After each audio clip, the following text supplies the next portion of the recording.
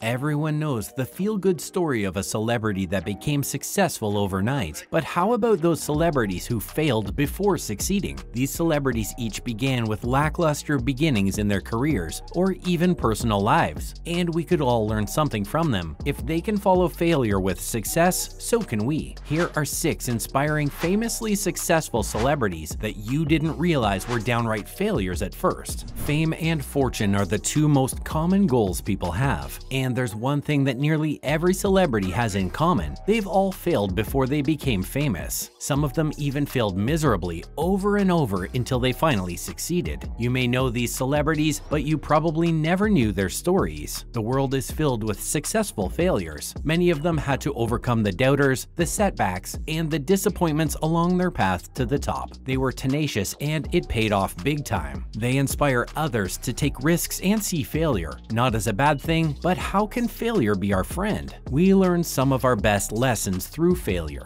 Failure inspires us. If we look at it properly and don't allow it to define us, failure can be a great source of motivation. These stars have proved we can't be afraid of failure. We have to embrace it. Once we come to terms with having failed, we can take greater risks. Failure makes success taste even better. Let's take a look at some of the most notable examples, starting with Walt Disney. Walt Disney had a string of failures before he finally achieved massive success. In his first job as a newspaper editor, he was fired because he lacked imagination and had no good ideas. He then went on to start a number of businesses, which all failed, including his first animation company. In 1921, he made a deal with a distribution company. He would ship them his cartoons in New York and get paid 6 months later. With the loss of his first business, Disney packed his bags, took off for Los Angeles with just $40 in his pocket, and tried his hand at acting, but that didn't work out either. Rumor has it that at one point he was living off dog food and could not pay his rent. Still, there was a silver lining in his move. Noticing that there were no animation studios in California, Walt convinced Roy, his brother, to join him out west so they could start their own business together. Not long after, Disney found his first major success when he created Oswald the Lucky Rabbit. Only after years of trying and never giving up did he become one of the most successful filmmakers of all time and went on to be nominated for 59 Oscars. Up next is Stephen King. Stephen King may have built a successful career off his horror stories, but it wasn't always this way. His story is inspiring. It's about a man who never stopped doing what he loved most, writing. While in elementary school, King started writing. He enjoyed it and did it for fun. His mother saw that he was operating out of passion and decided she wanted to motivate him to pursue his dream of becoming an author. She would give him 25 cents every time he wrote something new, and boy did he write a lot. But although he kept on submitting his work, he kept getting rejected. The King family's life was not as opulent as one might imagine. They lived in a double-wide trailer, drove an old car that broke down often, and couldn't even afford a telephone. One of King's most successful books, Carrie, was rejected by publishers 30 times before finding a home, one of whom told him that negative utopias don't sell. It's said that after so many rejections, King gave up and threw the manuscript in the bin. Luckily for us, his wife retrieved it and urged him to have another go. Even though he's now a multimillionaire and a best-selling author, Stephen King used to battle with alcohol and drug addiction. Drugs and alcohol were his coping mechanism when he faced rejection as an author. He eventually published Carrie, and the rest is history, the story of a writer whose books made him rich and famous. It's not hard to learn something from this famous writer. Just look at his early days when he had to live in poverty and compare it to his situation now. It shows even someone who lives in the worst conditions can have a successful life. Now we have Oprah Winfrey.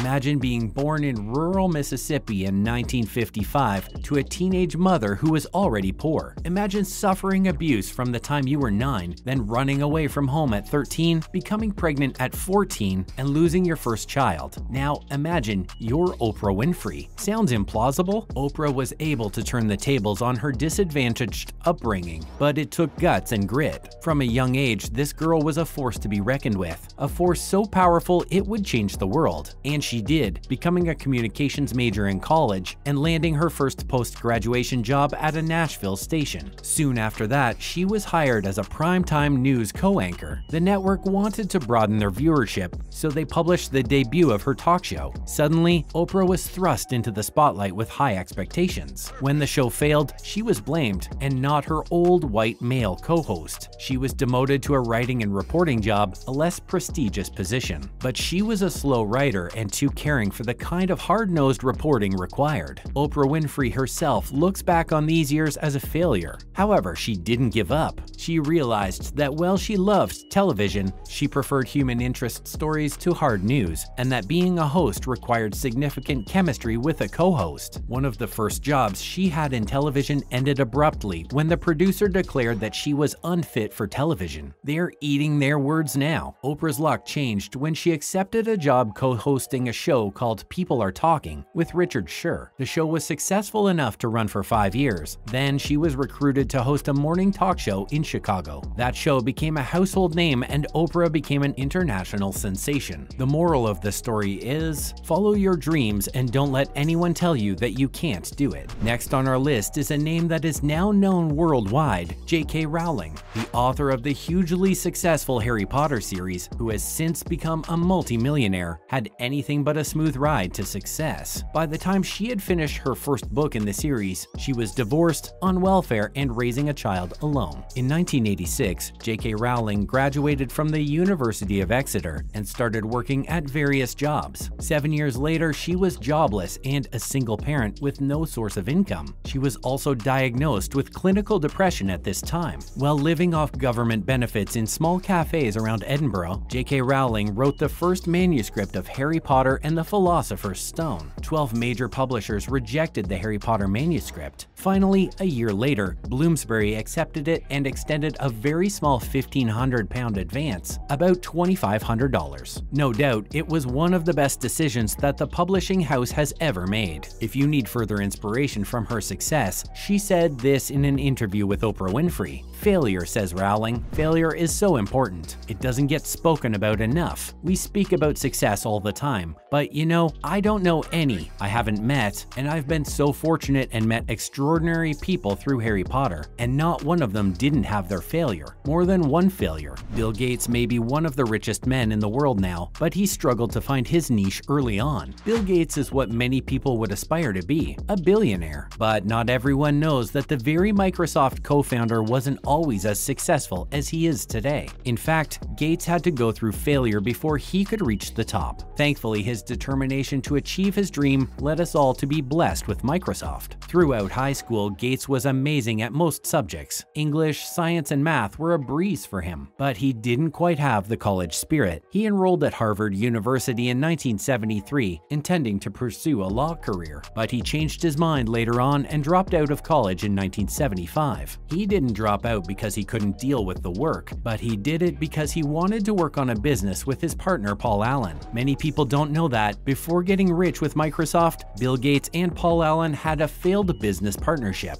Their first business, Trafodata, was a good idea but with a flawed business model, and the company failed. Despite the fact that Trafodata was a failure, Gates and Allen do not regret it. The success might have been limited, yet it was necessary for their Microsoft adventure later on. Allen declared, "In my experience, each failure contains the seeds of your next success, if you are willing to learn from it," and you can be sure Gates felt the same way. In 1986, Microsoft went public and became one of the most successful businesses in the world. If there's one thing these famous examples show us, it's that success is possible, and even the most successful people on the planet had their share of failures on the way to greatness.